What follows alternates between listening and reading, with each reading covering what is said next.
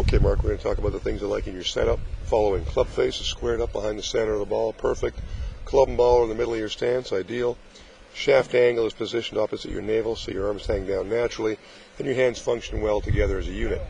A couple things I would adjust. We talked about stance. Get your feet underneath your shoulders, so a little narrower, not as wide, because right now you're wider than the width of your shoulders. You can't pivot as well and shift your weight, so narrow that up, especially for a middle-length iron. And secondly, continue to make sure that left arm of yours extends down and the right arm stays tucked in. For most of your swings when you first began, all I could see was your right arm from this angle, because your left arm was folded and the right arm was locked. What that would do would be opening the alignment of your shoulders to the left, and that forces you to use your hands and arms and compensate. So by squaring up your shoulders, softening that right arm and hand, or tucking it like you're doing now, as you can see with me to the right doing the same thing, and just narrowing up a little more in your stance, you'll be able to have a better position to make a bigger turn on the start. So as you go back, you can see now your shoulder, left shoulder in particular, can start taking the club away. Your arms rise up your body.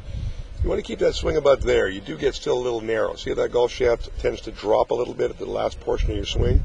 So think of your backswing as more of a compact or three-quarter motion, so that club shaft doesn't collapse or fold as it's doing there.